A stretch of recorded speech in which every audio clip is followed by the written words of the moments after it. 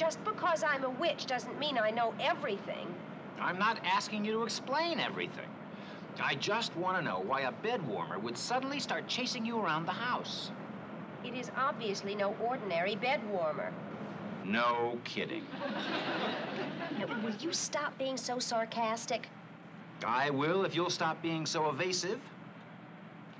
Are you implying that I'm hiding something? It wouldn't be the first time.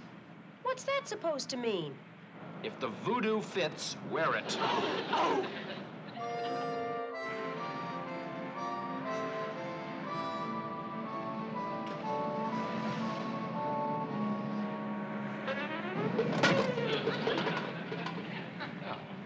Now we're going to descend to that, are we?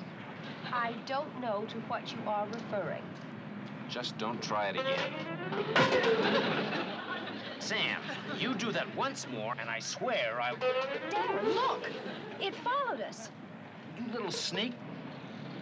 What are you doing back there? And I say we are not going to take it back to the antique store. I like it, and I'm going to keep it. Okay.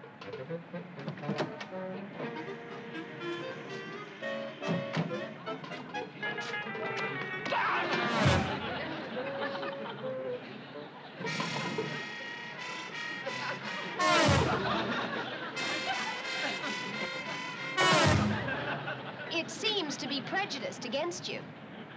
Bigot.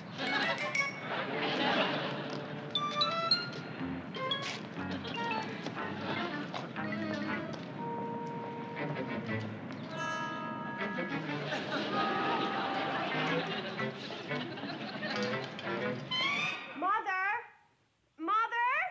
What do you need her for? Just zap this thing back where it belongs.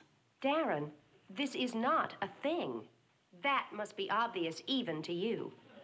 I resent that. And what do you mean? This is a somebody.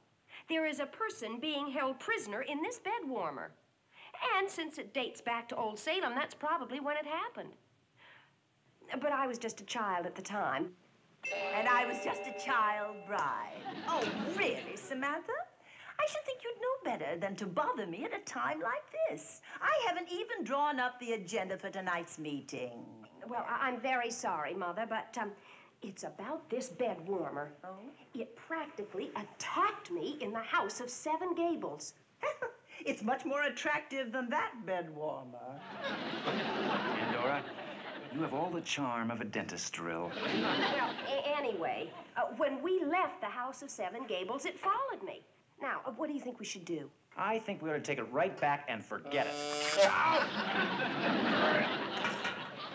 Well, whoever he is, he certainly has a sense of humor. I was right. It's a he. You get off my wife's lap. Are you asking for a punch in the mouth? Really? He's obviously left over from the time of the witch hunts. He's probably a warlock whose powers weren't too effective.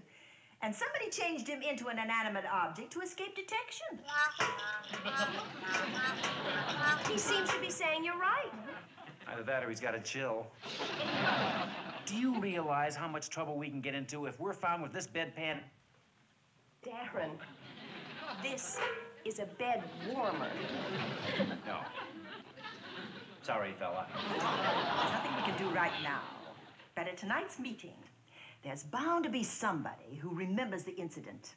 And we'll find the proper spell. See you at the meeting tonight, darling. Ta. Well, in the meantime, I better hide this. Him.